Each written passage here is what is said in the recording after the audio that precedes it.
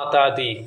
I am going to discuss about your D9 chart, and in your D9 chart the focus will be in your 7th house, and the answer will be whether the 7th house support your marriage or not support your marriage. Before this, I just like to tell you that the activation of namaz and the misconception among the users and the followers and the people. There is a misconception. There is a misconception that the namaz gets activated only after marriage. No, this is not true. The D9 chart shows the actual strength of your D1 chart, and that strength how it will behave post marriage. So this is not true, as the Shastra tell us to study the namaz for the strength of planet even without reference to marriage. So please note down these things. The namaz is also the chart of good fortune, which I have mentioned in the previous video about the 10th house lord, about the placement of the namaz lagna in both the Rashi chart and in your D9 chart. However, it has a particular signification for relationship and the marriage. What will be the relationship, how the marriage will flourish, how the marriage will be long life, longevity of the marriage persist.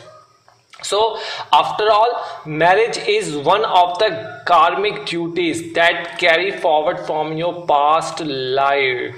So, and it is a matter of good fortune otherwise that we marry a spouse. So karmic duties towards your spouse, also the responsibility of your D9 chart, that is your divisional chart. So misconception, if you have a misconception that it will only activate after post marriage, that is wrong. It always activate. It is always activate. We check the strength of the Lagna chart planet in your D9 chart. Now I have focused you. I mentioned that in this video we will discuss about your 7th house, how this 7th house will behave, whether it support your marriage or not. If in your chart, if you see that malefic planets placed in the 7th house, malefic planets are Ketu present, or Rahu present, or Sun present, or Mars present, or Saturn present.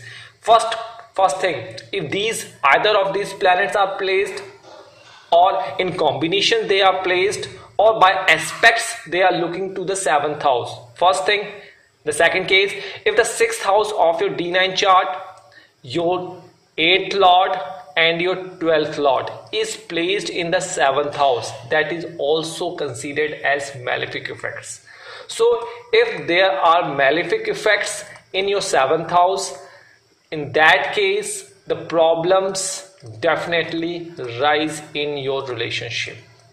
The problems can arise in your relationship, and the chances will be quite high when there are dasha, antardasha of respective planets who are placed in the 7th house, or who are the lord of 6th, 8th and 12th and making connection with the 7th house. In that case, that will be weird, and that can be difficult to maintain the marriage for a longevity of life.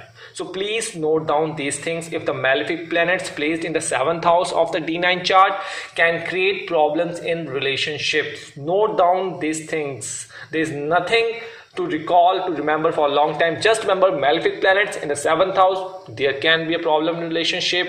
So you need to take care about the Bij mantra, the strotam of that planet from our Jyotishgher app. Free of cost, it's available in our websites. You just recite Bij mantra of the malefic planets placed in your 7th house. This is the first case. Now this is the concept of the malefic planets. Now what will happen if here is placed your benefic planets? How can you determine the benefic planets are present in your chart? If you see that in your 7th house in the Lagna chart, in the D9 chart is placed your Jupiter, or somewhere it is placed Jupiter placed, it is Venus placed, it is Moon placed, it is Mercury placed, they all are benefic in concept, in nature. And if the D9 Lagna Lord is placed, 10th Lord placed, Lord of Destiny placed, Lord of 5th house placed, Lord of 4th house placed, Lord of 2nd house placed somewhere, in that case that is said to be benefics. Means this house this house, particular Trikon house, Kendra house lord are placed in your 7th house, that is benefic concepts, and that support your marriage. It also means that if suppose in the case of you have both malefic and benefic, both planets are placed in your 7th house, and suppose there are dasha antardasha of malefic planets, in that case marriage will purely ups and downs. There will be misaggressiveness, there will be misdirectiveness, and that could wane your marriage. But if you handle that period carefully and the next dasha is coming to be your benefic planets, in that case, in that period you will be saved, your marriage life will be saved from this combination by this dasha and antardasha. So in case of malefic, recite Bij mantra and please consult your astrologer to proper remedy, and for benefic, wait for the malefic period to overcome. That's all for the day. So you have our video, you have description box, you have the channel subscription, you have the channel, you have Instagram, Facebook, Twitter. You can consult by sharing your charts and dasha. We will try in 60 days to reply you as much as possible.